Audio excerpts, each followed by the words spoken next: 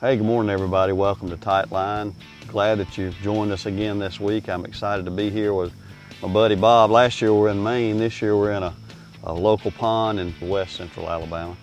And we're going to be fishing for some largemouth bass today. Late spring, early summer. And we're going to see if we can teach you how to catch some. So stay with us.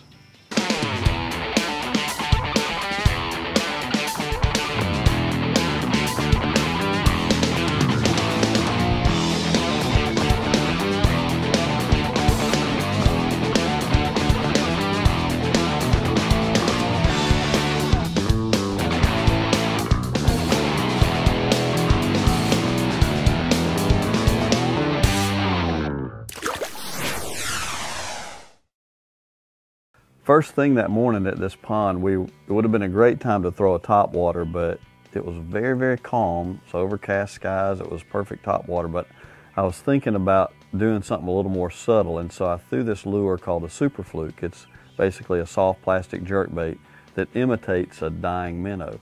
The other reason I chose to use it was because there were a lot of overhanging branches, and I could skip that bait up under those bushes, and that's how I caught my first one that day.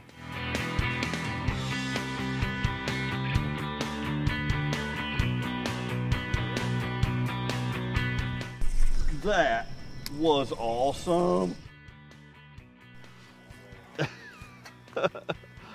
We couldn't really see that, but I'm throwing a super fluke and I skipped it way under this bush. I almost got hung in the bush, and it was like somebody dropped a rock out of the bush on it and just boom. I heard the explosion. It was awesome. That was really cool. And it's a pretty good one too. Not a giant, but it's a really nice one. This pond we're in, Bob's been working on it for several years to get it right, and he's really done a good job of managing it and getting these fish healthy. They look really good, and if he had come off, he'd have been a 5-pounder. But that's about two pounds, Bob? Yeah. 2 1/4. And I'm throwing that super fluke, and he just crunched it. And we've stocked this thing with threadfin shad, and Yeah. that's kind of what those flukes mimic, is the shad. But these fish look real good. They're wide through here, thick across the back, and that was fun. That was awesome, Royce. Baboosh!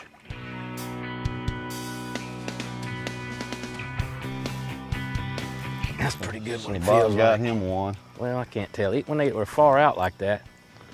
Yeah, Bob thrown 363 yards out there in the middle. But what he's got is what we, ooh, nice one, Bob. That's a good fish What right we there, call boys. a wind row. That may be a 5-pounder. Come on up, big boy. Nice, nice, nice. So I think what Bob's throwing, Bob, you throwing a Cinco? Yes. What we call a soft plastic stick bait. I think he swallowed it too. And, yeah, got him a good one. Yes, sir. Good job, brother. We're going to be able to get him out? I think I can get him right. His mouth's big enough I can put my whole hand down there. All Here right. you go. I'm going to let you throw him back. How much that fish weigh? 5, 5.5, maybe 6? Good, and Yep. pretty healthy looking fish too. Yeah, it's kind of thick through the back like it's supposed to be. Good job, man. Go back and grow. Grow some more, buddy. There's shallow. Get him some. Shallow, it's a little one. He ain't that He little. ain't as little as I thought he was. That's about a 3-pounder, it looks like. Nice. This is so cool what we're doing, because we're kind of catching them in between springtime and summertime patterns. And we're doing one of my very favorite things, and that's skipping a super fluke around shallow cover. And, that nice one was just up there feeding, I guess, and he got on that fluke, barely hooked. There we go. That's a pushing 3 pounds, probably 2 1/4, 2 3/4. That one's probably still recovering from spawning. Yeah, Still he's a little skinny, isn't he? I had to get a new fluke because that one's torn. Actually, that's a pretty important thing to know. If they get torn here, You need to get a new one because they'll come down on the hook and you'll miss fish. But I'm gonna put it on the hook, come out about a quarter, half an inch. I'm gonna push it over the hook and let it fall underneath. And I'm gonna push that nose of it all the way over the eye of the hook. You don't wanna see the eye of the hook. And then you just want that hook laying in the bait, so that's where I'm gonna push it in. I'm curve it up, push it through, and then it's laying on the back like that. And I back it up just a little bit, skin hook it. That one got a little crooked. Now I can skip it under those bushes and stuff and it won't get hung.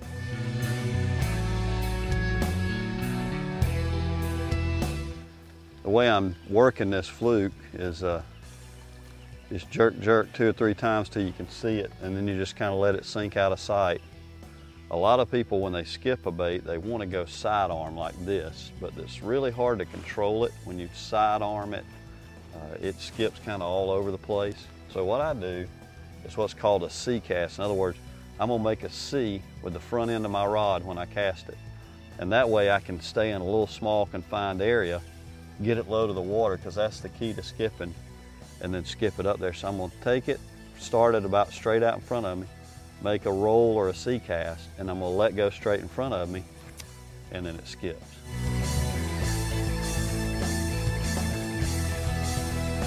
Catching them in the middle. He's an acrobatic fish. Makes good film, doesn't it? Yeah. You paid him $1 to jump like that, didn't you? Bob has these hybrid bass. They're mixed between a tarpon and a largemouth. I did not let him run with it, and it looks like he swallowed it. Yeah. Again. So how big's that one, Bob? About 2.5 probably? Yeah. Catching a lot of twin brothers out here today. Oop, he hit it. I got it, yep. Man, he hit it as soon as it hit the water. That's a supper time fish, Bob. Yep. Those are the size we keep to eat. Well, explain that to me a little bit, Bob, because most people would say, man, I want to keep all the big ones, but this is like a 12, 14 incher.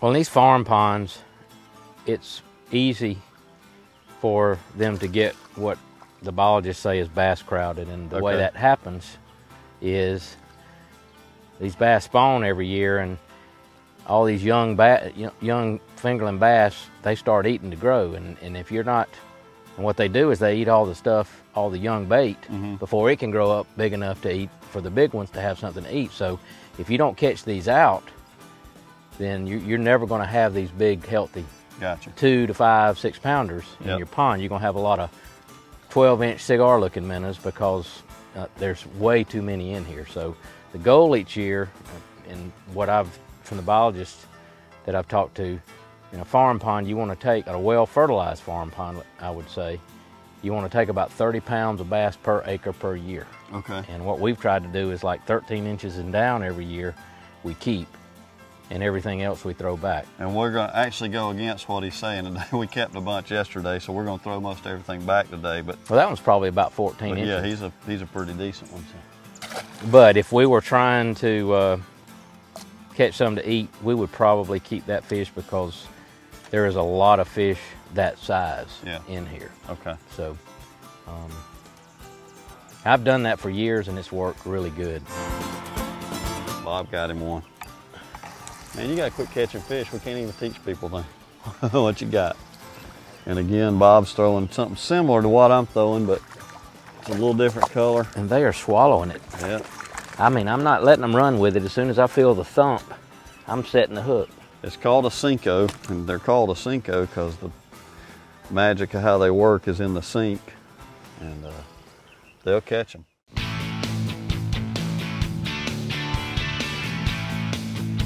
So we continue to throw shallow and deep. It's probably not really deep, but toward the middle. And Bob got him one on the Cinco again. There you go, that's a nice one. And I don't know if y'all can see that on his line, how that Cinco slid up the line. That's what they're supposed to do.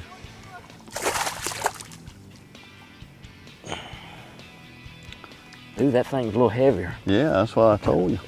He's heavier, but he doesn't look that heavy. Mm-hmm. Come on, buddy. He got hooked just in the right spot too, didn't he? In the lip. Bob's throwing this cool little hook too. I'm gonna get him to show it to you. I'm throwing just a regular Y gap. Nice. He's throwing one that's got a little, it's like a spring on the end of it that you can screw your bait into, and those work really good sometimes. It normally allows you to catch more than one fish on the bait. All right, what I do with this Senko is you've got a spring that's actually attached to the hook, and you stick it into the head of the bait, and then you screw the bait on, and it holds it, keeps it from sliding down the hook when you're just fishing it and bringing it over structure and things like that, and you try to see where the hook's going to go into the bait so that the bait will stay straight. So it'll be about right there, and then you go straight through it, come up, and then you can take your hook point and put it just into the edge of the bait, and that makes it pretty weedless. Awesome. And what's pretty universal, whether you're fishing a hook like I was or like Bob's throwing, is the bait needs to be straight. If you got it crooked on there, you want to fix it, because they're not going to eat it doing this. I've fished them for years and years, and on a crooked bait, you're not going to get bit. So that's right.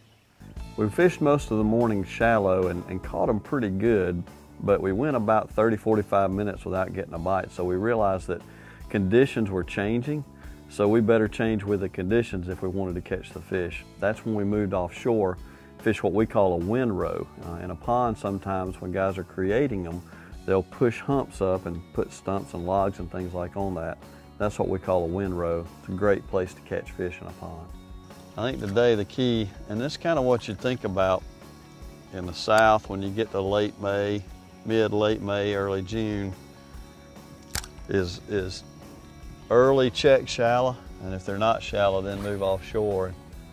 That's kind of what we found this morning. We caught a good number of fish shallow, but after about 8:30, they've seemed to have moved off. So now we're fishing out off the bank. Then they're not real deep. They're just kind of moving toward deeper water.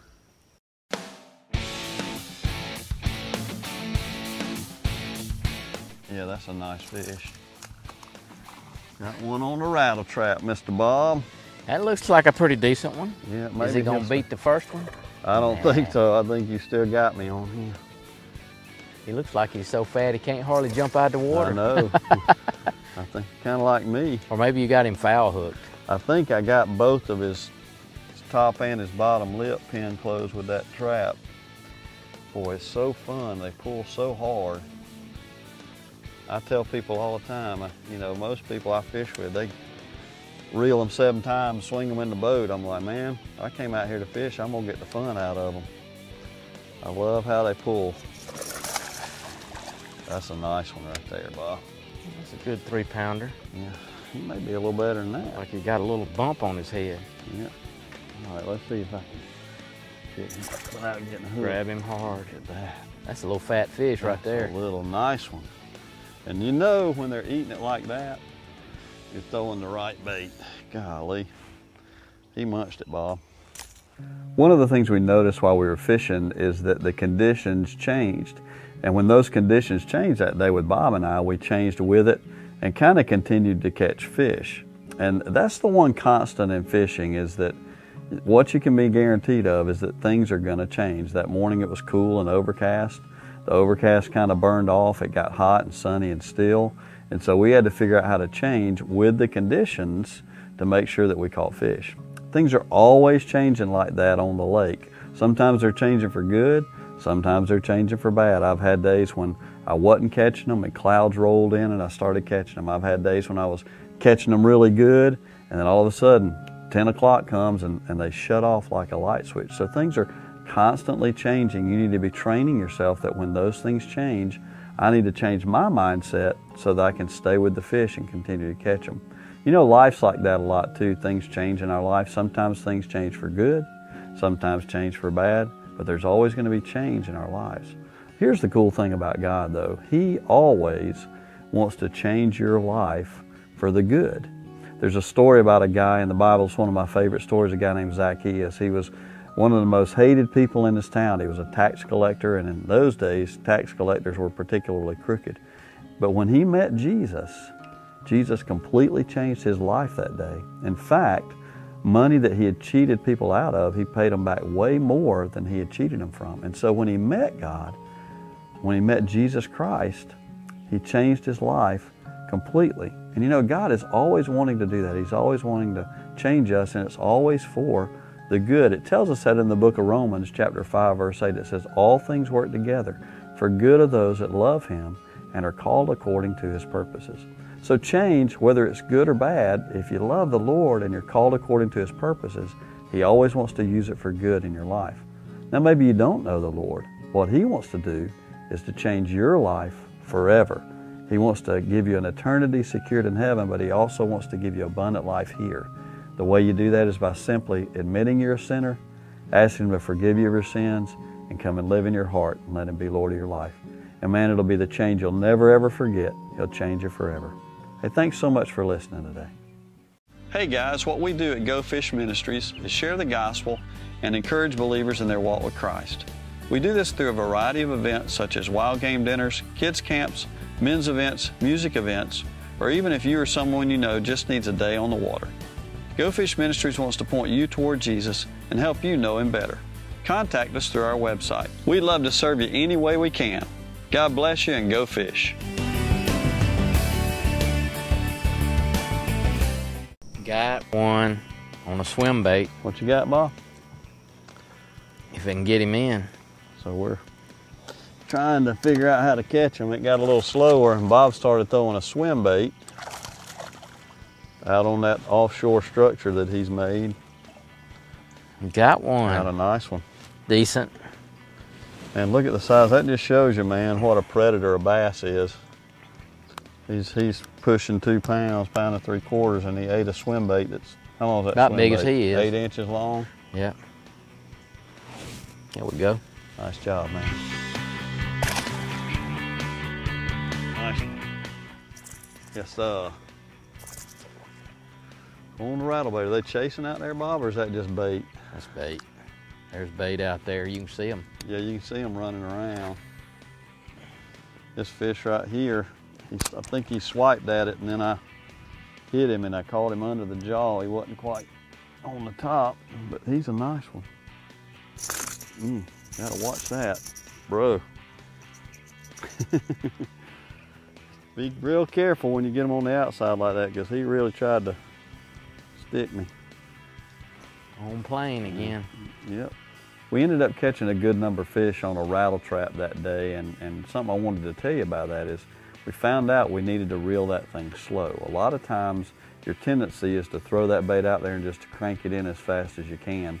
And if you've got a reel that's a 6 or 7 to 1 reel or above, a lot of times you're fishing above the fish. So if you're not getting bit on a rattle trap, slow that thing down, try to make it bump the cover, and sometimes you'll get more strikes that way.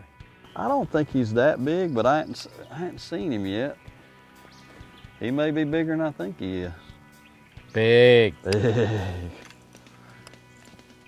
Well, if you don't see him, he's 10 pounds. He's a 10 at least. He might be the lake record. I don't think he's that big, but he's bigger than I thought when he hit it. No, he's about the same. 2 or 3 pounder. Nice. Fun to catch, They are fun to catch, man. Fun to catch. See if I can't grab this one without him getting on me. Yep. They always get littler as they come to the boat, don't they? Mm-hmm. The way he was pulling, he looked like I know, man. They all pull hard. He would have been 3 pounds if he'd come off, wouldn't he? One thing that's important too when you're throwing baits like this, a rattle trap or a crankbait or something like that, you want a rod with good backbone, but some give in the tip. See, that's about what I'd call about a 60-40. About 40% of it's in the tip, and you got some give so that when the treble hooks come in their mouth, that you don't pull them right out of it. You get them in their mouth. Hey Bob, we've both been Christians a long time. We've known each other since I was young. You were a little older than me, but anyway. Bellwood Baptist. But you know, you've been a Christian for 30, 40 years of your life. in your life, how do you keep that relationship with Christ fresh? It's easy to get stale and easy to get complacent, you know. And what's kind of the secret for you in your life? Well, you know, of course, it's fairly simple actually, and I think that I would think this is pretty much what it is for all of us. Is you got to stay in the Word, and you got to pray. Okay. You know, you got to have that relationship. You got to continue that relationship, and the way to do that is to communicate with Him in prayer, and let Him communicate you through reading His Word. Right. And of course, it's not always easy to do that. You find times in your life where you don't do it as like you should, and those are the times where it's so easy to get complacent and everything's going good, you know, and right. You don't need God like you think you do, like you really do, but everything's going great. And I also think when you have struggles, I've grown the most when I've had struggles. Nobody wants them. No, but that's what happens. You depend on Him when you go through that stuff, and it's like my power's made perfect in your weakness. Right. And that's, to me, that's kind of, you know, my best growth, as I said, is when I've struggled. But you know, it's still trying to have that relationship on a daily, hourly, you know, every minute type deal. Is kind of what I try to do. And it's the little stuff. I mean, it's almost like a constant communication, you know, all during the day, because it's easy to focus. I have a hard time focusing on too many things at one time. I'm pretty much I get focused on something, and I'm you know, channel view right there. Right. But if I find myself during the day at work or whatever I'm doing, just kind of constantly in prayer, you know, Lord, what would you want me to do, you know, about this situation, or, you know, things like that. That's when you kind of feel that peace, and that, you know, things are all good with Him. Absolutely. You know? So, you know, get in God's Word, however that works best for you, but know that He's always there. Can talk to Him all the time. And then for me, one of the ways, you know, when I kind of get my eyes on myself and I start to get complacent, Yep. I realize I need to start doing something for somebody else. That's service, right. You know, serve others. And so those are ways that you can really stay fresh in your relationship with Christ and go bass fishing. Oh, yeah.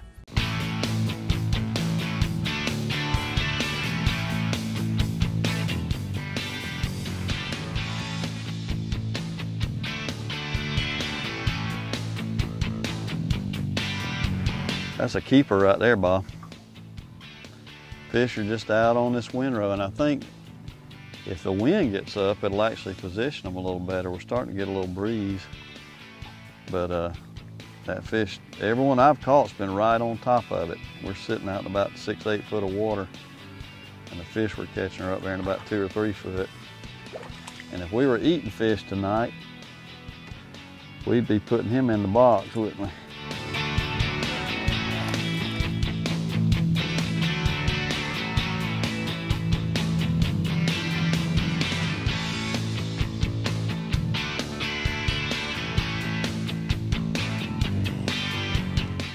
Oh, that's a pretty good one where I come from. He's a little baby. He's a little better. So Bob picked up a little bigger rattle trap and started throwing it. I think that pattern's starting to hold true. Throw a different bait and catch a fish. Fighting like a 6-pounder. There you go. Oh, not bad. Sometimes if you're trying to catching a lot of 14, 15 incher small fish, one of the keys is to pick up that little bit bigger bait, catch them. He went from a 1/2 ounce to a 3/4 ounce rattle trap. As you can probably see from that bait, he's caught a couple fish on it. Here we go.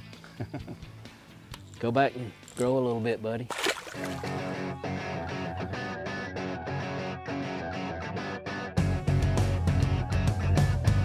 I picked up Bob, he was right on top of that windrow. That's pretty cool. I picked up and he had already eaten it. He may have it way down. That's a really nice fish, I think. Is that a 5-pounder? I don't think he's big as yours, but he may be pushing 4. This fish right here is not giving up. Here he comes. Where you come? Maybe a carp. He doesn't want to come up, does he? That's one of those, you might be a redneck if you say gooden. Gooden. When you got a big fish on. Look at that, Bob. He may be as big as that other one. I think he's a 5-pounder. He may be that other one. But man, they pull like 10-pounders in this pond. Come on, buddy. Come on there. That's why he's pulling so hard. I got him on the side. He's still a nice fish. Yeah, he is a nice one. Not quite as big as we thought, but when you foul hook them like that, that's what they do. He just did all that so he could get me wet, didn't he? Come here, brother. I'm gonna try to do this without getting a hook in my hand. Nice. Look at there. So Bob, some of these fish have got little things on their side. What do you think that is? I don't know. It might have been he hit something, a stump or something as you were reeling him in, or it might have been from rubbing on one when they were spawning. Yep. But we're gonna let her go, and yeah, because her tail's still a little torn up too. We're gonna let her go and spawn again next year, Mr. Bob. That's a good one. That is a good one. Come on, man. You won't beat that fight, will you? You can catch one like that, and they look a little lifeless. Hold them under the belly till they just kind of swim out of your hand. It's been a really interesting, pretty typical late spring day. We started early throwing shallow with flukes and Cincos and had a pretty good morning, but about 9 o'clock it was like somebody shut that switch off. Even though we still had some shade around the banks, it's like these fish knew it's time to move out. So they moved out onto what we call humps or windrows.